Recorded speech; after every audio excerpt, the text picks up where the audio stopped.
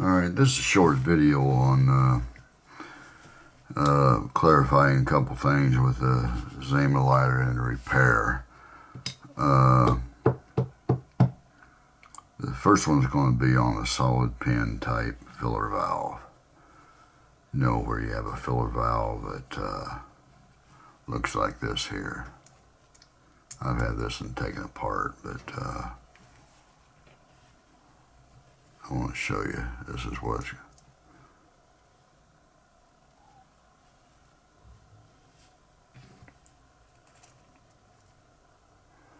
when you got a filler valve, looks like that. Okay. Now, I sold the kit to a gentleman to rebuild his lighter with, and what I've been using is these seals to rebuild them with. They're here. Same thing I use at the moment for rebuilding the internal gas valve. Okay, these work great, but the problem is they're wider than the original one that's on there. Okay, and what that does, since they're a little wider, what that doesn't allow your pin to protrude up as much as it would normally, possibly. Okay, say for instance. So what that does is when you go fill this up, you can't push that pin down far enough to get any butane in there. Okay, because the butane actually goes around this pin. So when you poke it, that's why there's this rubber seal. The butane actually goes around that pin inside the lighter valve itself. Okay, so when the spring, and if you let go, the spring puts pressure on it here and puts that flat side of this here valve right up against that rubber seal. All right, but since this seal's thicker now, it might not allow the pin here to protrude enough for when you put your can of butane on there to push down far enough. Okay, now what I had done on my lighters to help from that, and I might not have clarified this in my videos, that's why I'm doing it now. I've taken this seal out right here on top, and I've trimmed it down on the bottom side, maybe half, to give you a little bit more room. Just have to try that, you know, trim it down little by little if you want, file it down, shave it down, however you want to do it. Then until it starts allowing enough butane in there to this pin poking up a little further, giving you just enough room to fill that up. Okay. All right. Now that's the story on that right there. Now, in order to really, because filling these up can be a headache. You guys know that. You can be losing a bunch of butane and you think, man, I'm just getting freaking tired of going through a can of butane as fast as you do. So, you guys probably seen my old video on filler valve mod. Well, this is a newer one that I'm doing. I'm using a different type of valve. Okay. And the valve that I'm using right here is this valve here, which I got online.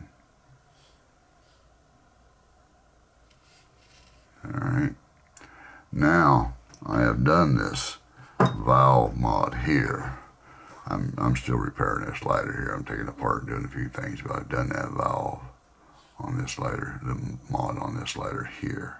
You see the valve down in there. You can also notice too that the Zaima filler valve cap goes down inside too. Okay, so there's no clearance issues there. Now, on the other mod that I did, I used a Ronson valve. The deal with the Ronson valve is, guys, is they're non-repairable. Okay, this valve can be repaired, be disassembled. I'm not going to disassemble it. But there is a different size tap assembly that you got to use when you're doing this particular valve mod here, because this particular filler valve is a little bit bigger.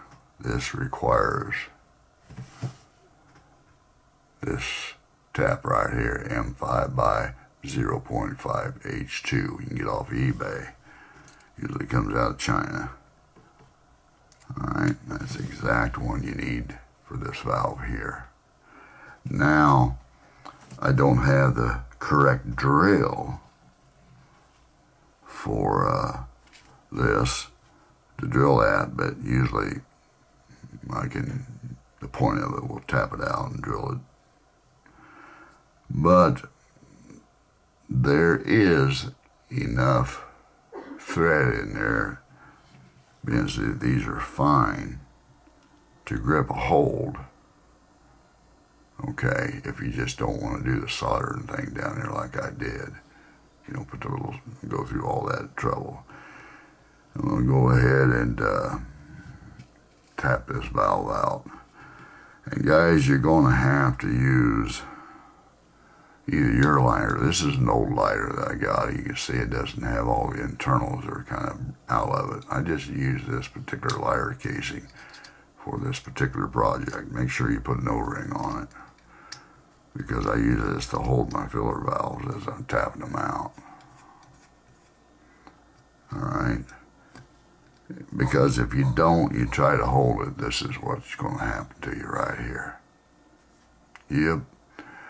I ruined this particular valve right here, trying to tap that out. So, you can use your regular lighter, but you're going to have to make sure that you clean the inside of it out when you're done. Make sure there ain't no brass, you know, flakes and shavings in there from doing this. This isn't easy to do this way.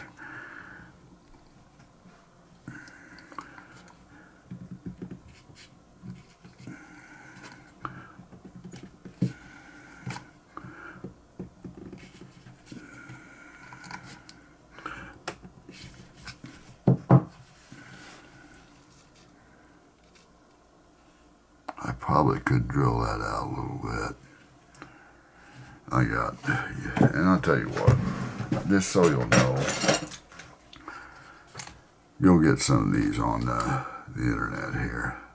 10 by 3.7 millimeter. 10 by 3.7 millimeter. Okay, it'll help drill this out. Matter of fact, maybe I'll just go ahead and take one and drill it out. Make it easier on me to tap.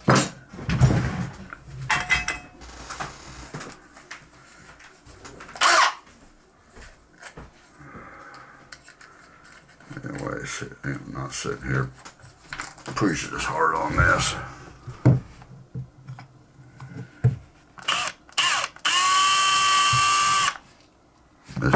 That's actually, this drill bit's actually for the smaller Ronson valve, but might shave off enough on the inside of this to make this a little bit easier. This here tap is about a ½ millimeter larger in size. Don't sound like much, but you start tapping out, you'll realize just about how much that is.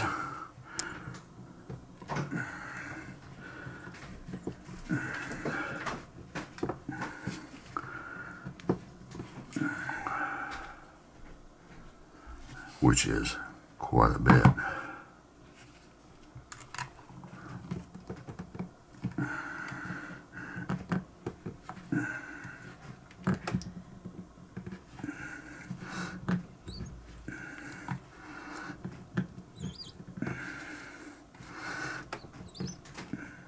Boy,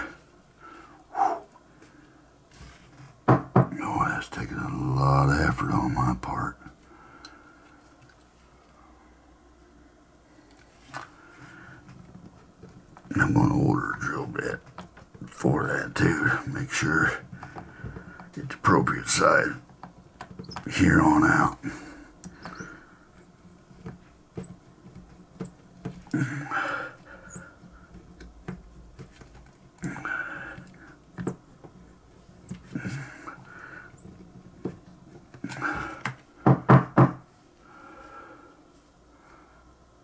Now,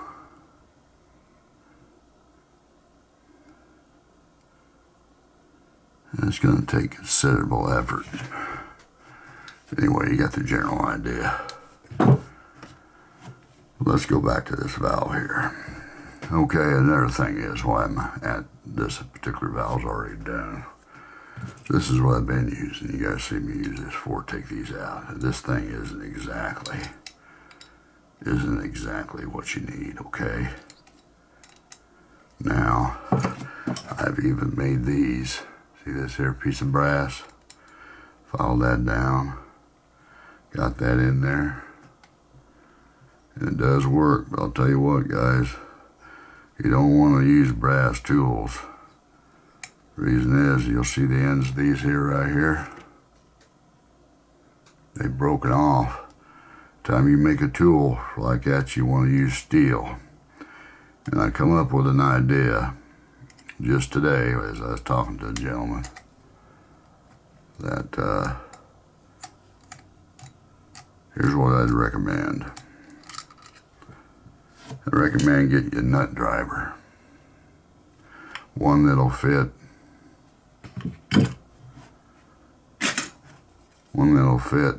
Just fit real good. If you have to sand the edges or you have to sand the outer edges down with this nut driver, one that'll fit right in there. Okay? Just get you a Dremel tool and some files and file that down where that sits in there and just mates up just like you want it to. Alright, enough of that. Here's the valve.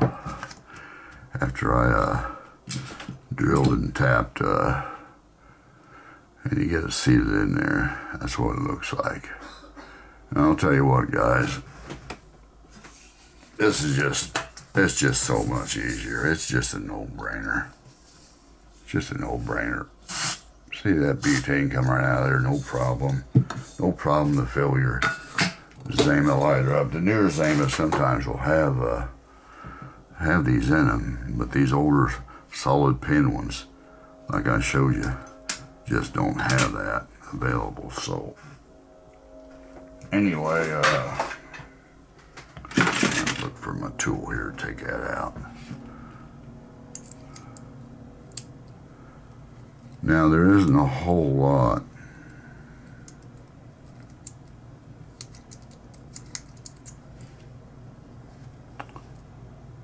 There it is. Like I said, you can break that apart and refill it. And you can see that there. That's just held on by a little bit of thread. But being this has got a thick O-ring on it, when you do tighten that down in there, don't be thinking that you got to snug that down real tight. You might end up stripping your threads out. It's in there, just snug it down. Hand tight like that. That's good. And if you stick it in there and you put your alcohol, pressurize your tank and put your alcohol down in here, see if you're getting any leaks, you get a little bit of leak, and just stick this down in there and just snug it down a little more while it's in your lighter. Just a little bit.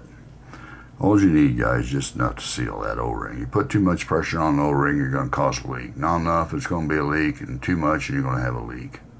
Alright? So, you know, with that O-ring seal being around there, even though there's minute threads on the inside of this, probably about 1 millimeter, holding on to that valve, you know, you still should be good. It gets to the point where, you know, it messes up and it's not right, and you're going to have to do the little mod like I showed you in my early videos. Okay, with that out of the way. Another thing I want to go over too is these Zaima. Excuse me.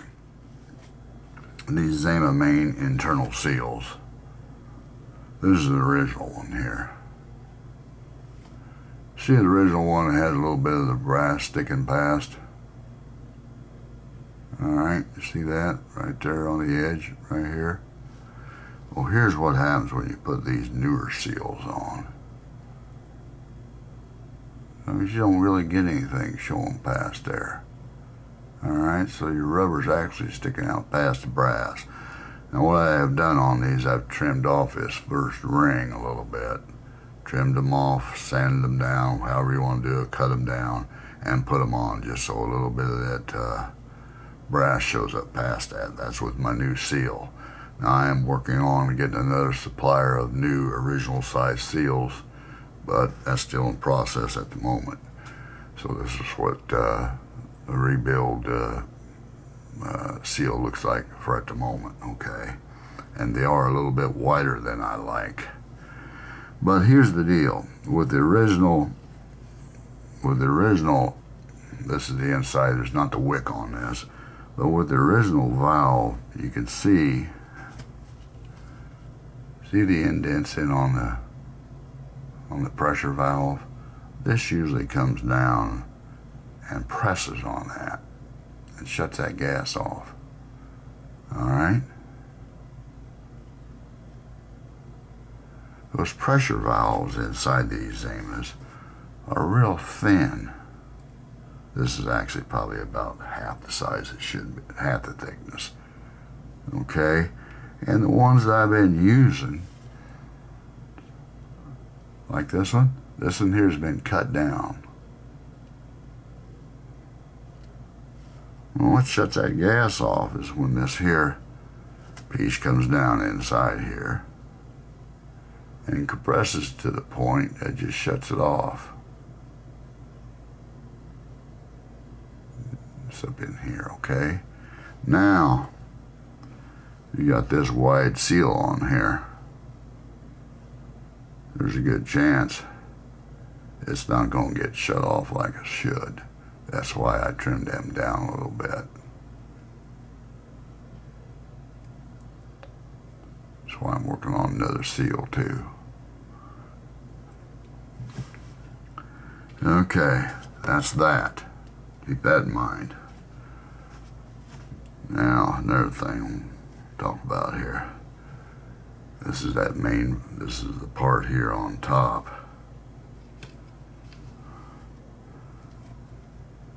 See this little orifice in here? That's your hole. There's a little hole in there. This is the part when you screw your flame adjuster. This is what turns and goes up and down in your lighter. It pushes on this part here. That compresses your sponge that I showed you earlier. Okay. Now if you take this spring off, see down in there, little stopper. Sometimes, you know, when you take your lighter apart, this will have a dimple in it. Been sitting there for quite a while. What you can do is take your little pick that out and turn that around upside down, and you'll have this nice new little stopper. Now, I've cut some seals off of some parts that I got for these when the stopper's no good, but I actually have to use two of them to put in here because they're thinner, and you want that rubber stick out about that far right there past that brass. That rubber's got to be out past that brass. You say why? Because you know you don't have much. See the dimple on that? You don't have much there. If that rubber isn't out past that brass, you might not get a stop on that gas flow off that orifice. Alright? Keep that in mind. That's it on that for right now, guys. Hopefully that kind of clarifies a few things to some guys out there that had a few questions.